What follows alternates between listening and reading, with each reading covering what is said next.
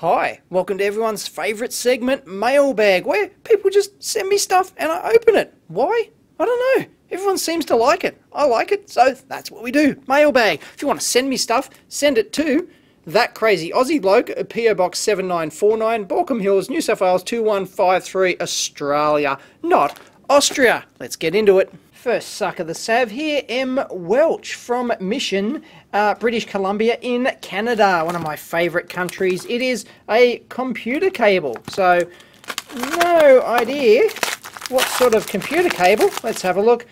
Sorry, guilty of the zoom in thing again. The problems of not having a video operator, which no, there's various reasons why I don't have someone operating the camera. It just wouldn't be worthwhile. Hey, we're in. Oh, hang on. Yes. DIN 41612 extender cable. I think he clued me up that he was actually sending this, and it's an extender cable for well, the DIN 41612 connector used in my HP DSA. So that is, and I think he wired this thing up, soldered this gender changer himself. He's got like a protection cap on there, and there you go. I think he went to the effort to solder that up like that. Brilliant. That's fantastic. That will allow me to test my HP DSA, and other people have sent in some extender cards as well. Let me get them and show you. And I think it's Trackman44 on the EEVblog forum sending these to Sony.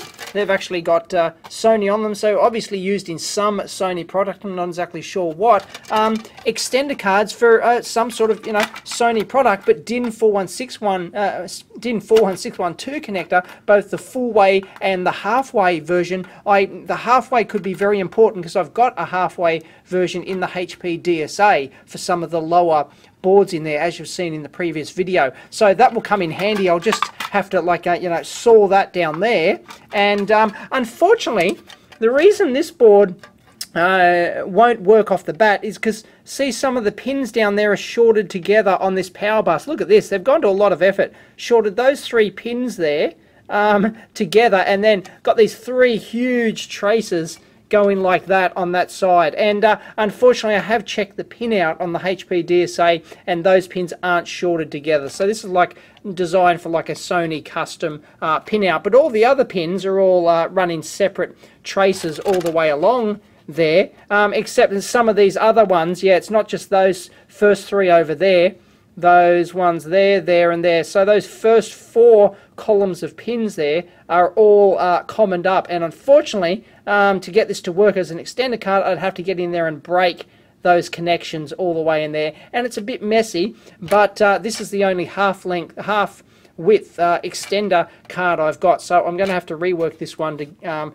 make it work on the analog board. So excellent, thank you very much, Trackman44. And you can see the they've done the old solder tin coating on there to increase the current handling capacity of those boards. So I've got two of them if I goof one up, so that's fantastic.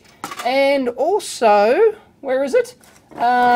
Ronald, I believe, sent me this one, and this one's a real beauty. It's from Worth Electronic. I believe you can Roth Electronics. Sorry, you can. I think you can still buy this thing, and this is a proper extender card. No shorted pins. They're all individual. The outer ones are larger for carrying, larger currents, but you can tap or you can break each individual wire, including that ground path as well. So they've got all the dip switches and pin headers as well, where you can tap signals off. I mean, that is just a fantastic, not only is it an extender board, but it's a breakout board as well. And I have actually tried this. I've put it in, powered up my DSA, and it seems to be doing the business, but I haven't gone any further than that. So thank you very much, Ronald. That is awesome. And now I have a beautiful extender cable as well that I can use to extend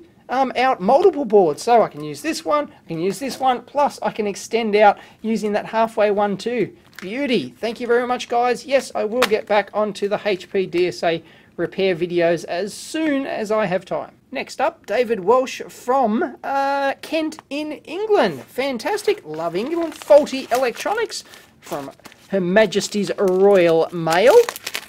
It won't be Her Majesty much longer. When is she going to croak it, really? How old is she? Sorry for all you royals out there, but gee, she's been hanging on for like ever. We have some faulty electronics. What do we... Oh, Sinclair! Woohoo! We have a Sinclair.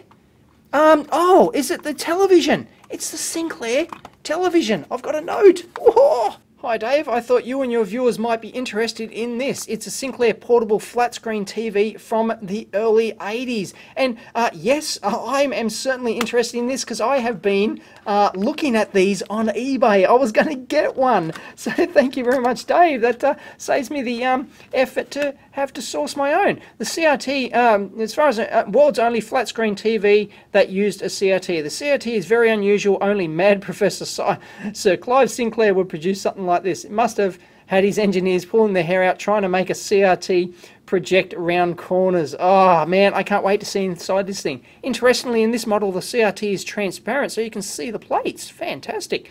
The EHT voltage is 2.4 kilovolts, which is produced by an overworked ZTX 655 and lots of multipliers. That'll be interesting. The custom Ferranti IC is missing from this unit. Bugger. I used it to repair another one which is now working as a PIC-driven alarm clock. I should get out more. Yeah, we all should. The lithium, anyone watching the EEVblog should get out more. That's my advice. The lithium batteries only last about 15 hours and cost a fortune, which is one of the reasons the product failed. Keep up the good work. Thank you very much, Dave. Schematic and service manual can be found here. Fantastic. I will link it in down below. Thank you very much, Dave. That is awesome. And you can see there's our antenna on the top, by the way, and it's just one of those telescopic rod ones, and it's interesting that you can really see right down inside that thing. It really is bizarre. I'm going to enjoy taking this sucker apart. There's just on-off and volume and tuning, and that's it. You can see it going across, so obviously it's got some sort of trimmer cap slider type thing happening there. So that will be the next Teardown Tuesday, I'm sure. I'm going to keep everyone waiting because, well, that's what good performers do, don't they? Keep everyone wanting to watch Teardown Tuesday. So that will be coming up. Thank you very much, Dave. We have one from Po Yu Chen from Taiwan. Don't get too many from Taiwan, so thank you very much, Po Yu Chen. Some lovely flora there. Fantastic. So let's rip this sucker open. What have we got? Was there a description on the front? I forgot to look. But it's flat and let's have a look. Yes, I'm working on Sunday. Yes, the joys of working for yourself. Hi Dave, greetings from Taiwan. I'm guessing I'm one of the very few viewers from your country. Yes, I'm not sure where Taiwan stands on the YouTube subscriber list, but I don't think it's up there anyway. All of you that have been very helpful. E-student, excellent. There's just lots of stuff they don't teach you in school. No kidding. I came to realise that to become a true electronic engineer, one has to learn so much stuff, and I barely touch any of them. Well, I'm still barely touched anything after doing it for 30 years. Yeah, it took me 30 years and I still know nothing. Include several photos I took. Film photography is my other hobby. The tall building is Taipei 101, once the highest building in the world. Others some shots I took at various trips. Instead of postcards, I get photos. Brilliant. That's a lovely artistic shot, actually, of the Taipei 101 building. I presume it is. That's awesome. We have sunset, ducks, and what is it? Some sort of flower with arty bokeh effect happening there, perhaps, and some lovely bush. Thank you very much. One from Daniel Wood from Focus Designs in Washington in the United States of America. We have a t-shirt, love t-shirts, and a paperweight. What's a Lichtenberg figure? I have no idea what a Lichtenberg figure is. So let's do it. Does this have one of these rip-stop things? One of these rip-open things? No, it doesn't. Okay, whatever. I'll just rip. There we go. We have our figure. And we have a nice t-shirt. Looks like a quick One of the quick dry ones, extra small size, excellent. I am small size, by the way. And postcards, woohoo! Ah, he's plugging his wares here. Look, it's a what looks like an electric unicycle. This is focusdesigns.com, $17.95. I presume that's United States dollars, but doesn't that look spunky? Wow. Geez, I want one of those suckers. That looks really good. I wonder if it's like a Segway balancy type thing or not. I guess we'll find out. Convenient. Only weighs 27 pounds. I don't know. What's that in kilos? Divided by 2.2. Foldable. Fits anywhere. Practical. Travel to work. Green technology. Used seamlessly with public transport. Yeah, you just pick the sucker up and go. It looks like it has just maybe a quick... Is that a quick release there for the seat height or something like that? So maybe you can just drop it down on public transport and pick it up. Does it have like a handle on the side to... I guess you'd carry it by the seat, I guess. Geez, that's not a good look, is it? On the, you know, let's carry it by that. 12.5 miles an hour. Geez, what's that? Kilometers an hour, bloody miles. 30% inclines, that's pretty good. Up to 10-mile range and 325-pound capacity. That's a big person at 325 pounds. What am I, 170 pounds soaking wet or something like that? Thrilling ride, beautiful design, advanced technology. Lean forward to go, lean back to stop. Okay, so it is like a Segway type thing. Sit or stand to ride. Wow, I want one. Yeah, a self-balancing unicycle. Oh, man. I want one. It goes on my Christmas list. And I'll link to the page so you can see it in more detail, but there it is. It's a thing of beauty. It really looks very nice. Starting from $17.95. What are their options? I don't know. What sort of options would there be on this thing? No idea. Turn assist. Ooh, smart sense. Fantastic. Pushback. Motion learning technology. Ooh, it learns. The SBU seamlessly interacts with the human body to ensure a smooth ride. Our motion learning technology, trademark, uses state-of-the-art sensors and thousands of calculations per second to actively learn your motion intent and deliver a unique ride experience. That is interesting from a, you know, a learning algorithmic point of view. It's not just one. It learns your individual technique, I guess, to better balance you. You know, out of the box, it might not perform as well. You know, I'm sure he's going to jump in the comments or on the forum and tell us all about it if you've got any questions. But this looks really jazzy. You know, I'd love to sort of, you know, if you're traveling to work on train or something like that, carrying something like that, much more convenient than a bike. That is brilliant.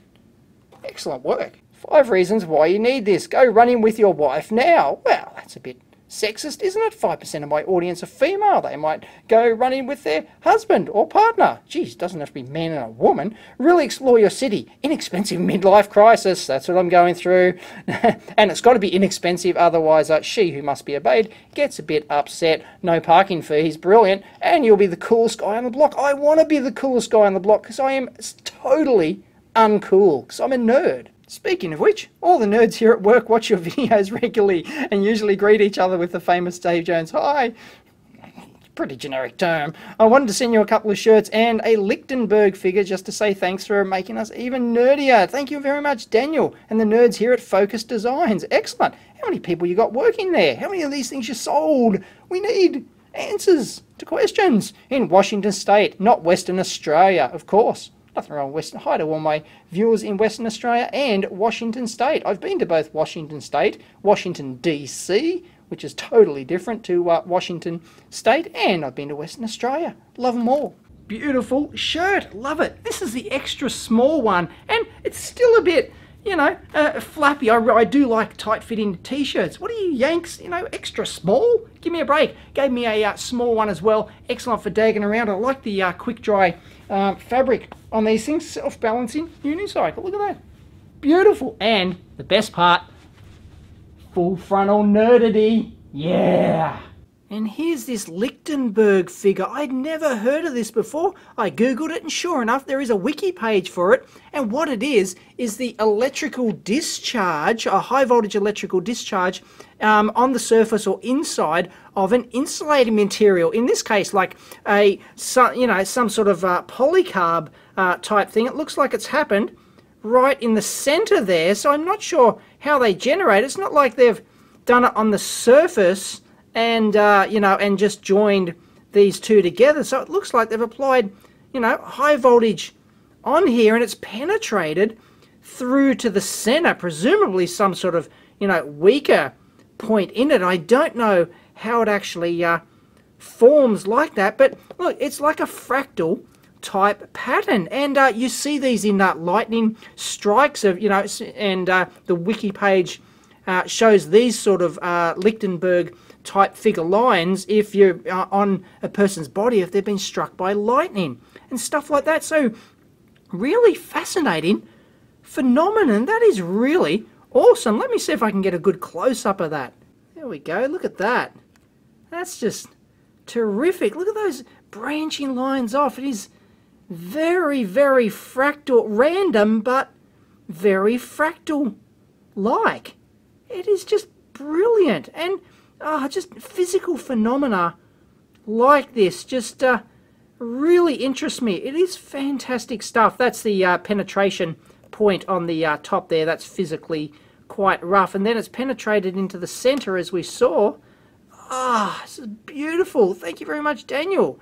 Please let us know where you actually got this thing from. Did you generate it yourself, or did you buy it somewhere? So there it is, looking into the side again. And it's not just, you know, it's fairly narrow and flat like that, but it is quite furry, I guess you could call the pattern inside there. But wow, that is truly remarkable.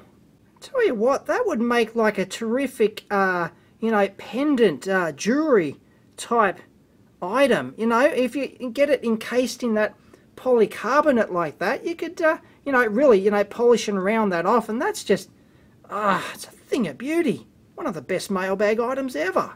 And I find it also interesting to note that they haven't gone to the edges there. So I wonder if that is a deliberate phenomenon, because it doesn't look like this block has been like manufactured, as I said, like, you know, glued in some way or something like that. So it looks like they've got the block and then just applied the high voltage to it in some way, but it hasn't gone out to the sides, and it is that square shape around there to match. You know, I'm assuming that if you had a round block of polycarbonate, you'd probably get a round pattern of these fractal branches coming off and then sort of dissipating kind of thing at the outer thing. So anyone who's done any research into these things, please let us know in the comments or on the forum. Last and hopefully not least, from Derek White in Taylorville, Illinois, I guess, USA. I can vaguely read that out. I think it says oscilloscope 38, 15, 250, I don't know. Anyway, something oscilloscope. Ooh, it doesn't weigh a huge amount. It's a bit, you know, big. So what is it, like a handheld scope or something like that? Only one way to find out. Crack it open. Let's have a look. And ta-da, oscilloscope. Oh, hey, bit of Tech DMM oscilloscope. Wow, check that out. I have never seen that before. Tektronix 213. Geez, that's, you know, it's got the real old Tektronix symbol on it. And what do we got here? We've got input coupling. Look, it's a common milliamps, ohms, external trigger, power on off, external DC. Is that, oh no, that's external DC trigger. Level slope, it's got no knobs on it. They've all vanished, but input coupling, that is weird. Horizontal magnification, trace rotate, vertical gain. Wow, this is really old school. I wonder what the age of this sucker is. There's the, hello. Jeez. Whoa, look at that. Isn't that gorgeous? Oh, I didn't see the side there. All I saw was the top like that, and I thought it was some sort of plug-in or something like that. That, you know, it did something, but that is just gorgeous. Look at that. I wonder if it works. I'm sure there's a note in there. Let's have a look. After watching your episode 430, the Fluke 91 scope meter teardown, I thought I would send you an analog scope meter, in quote marks, that I've had laying around. It's a Tektronix 213. Got it on eBay a couple of years ago and never used it. It's powered on before shipping, but make sure it still works. It might be interesting for a teardown to see some old school and high tech for the era. I'm sure it was.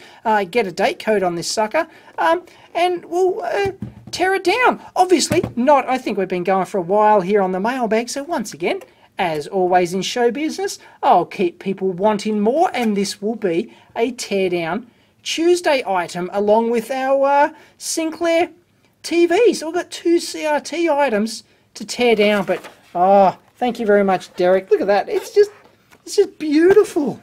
Look at it. So cute. It's got a tilt stand and all the controls on the side, and look at that. I wonder what the switching arrangement is for that. It'd be, you know, multi-ganged switch, of course. So I'd expect to see, you know, a really sort of impressive bit of gang switching. Probably direct PCB mount, I'd say. You're not going to piss away space in this thing with wiring and things like that. I reckon this is going to be, that'd be my guess anyway, or very closely coupled. And look, they've got the ganged mechanism on the switches there. Oh, that's just old school pornographic. It really is. And here we go. Going to power it up. I got my step down transformer, 110 volt step down, because this is looks like it's 110 volt powered. It does look like it says it accepts 45 to 62 hertz there, so it'll handle the 50 hertz no problems at all. So here we go. Let's stoke this thing up. And hopefully the magic smoke won't escape from this really cute... Hey, look, we have a trace. Beautiful. Oh, hang on. Oh, no, because we're in ohms functionality. Hang on. DMM RM? Huh? What's RM? I don't know. Oh, look at that. That is just beautiful. They've got the readout as digits. Oh, that's fantastic. Is that the vertical scale? I'm not sure. 5 milli, 10 milli, you know, 10, 100. It's not going to go up to 100 volts per division, is it? That'd be absolutely enormous if it does, because there's your horizontal knob down here, which is going to have no effect on your DMM, of course. Look at the volts. Look at that.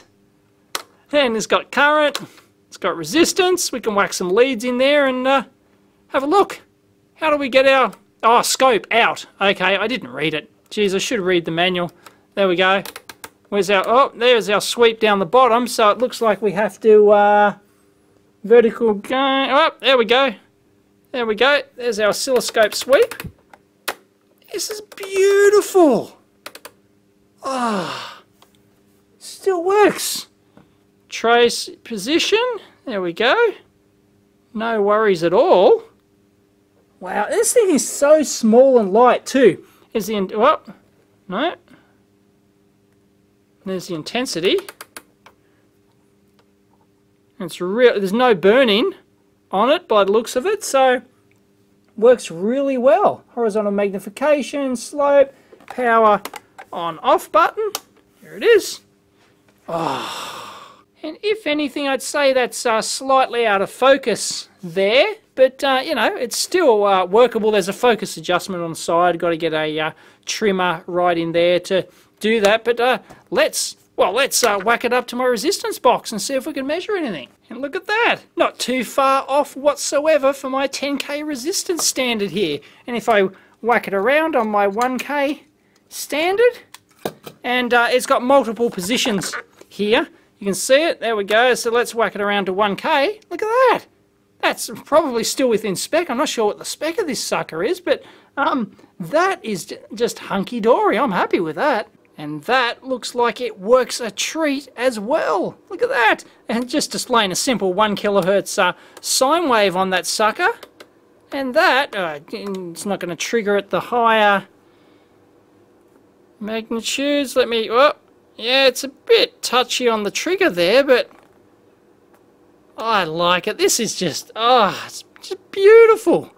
Brings a tear to the eye. It really does. There we go. That triggers a bit better now on the higher end stuff. It's on auto triggering at the moment. So, but it's, you know, it's not a magic auto trigger, that's for sure, but still, that's really beautiful. I don't even know the bandwidth of this thing. I wonder what the specs are. Yeah, it turns out it's a 1 megahertz unit, so you know, it's usable, especially for its day. It was $2,100 list price for this thing back in its day. I'm still not sure of the vintage. It didn't have that in the specs there at all, but gee, I don't know. What is it, late 70s? Maybe, something like that. Ah, beautiful, and it still works a treat. And yes, that is 100 volts per division. Fantastic. Well, thank you very much, Derek. The mailbag just gets cooler and cooler. I love it. And I'll definitely have to, use this in some videos too, just because I can. Why not? It's just absolutely gorgeous. And there'll be a Teardown Tuesday coming up. Bet your bottom dollar. Catch you next time.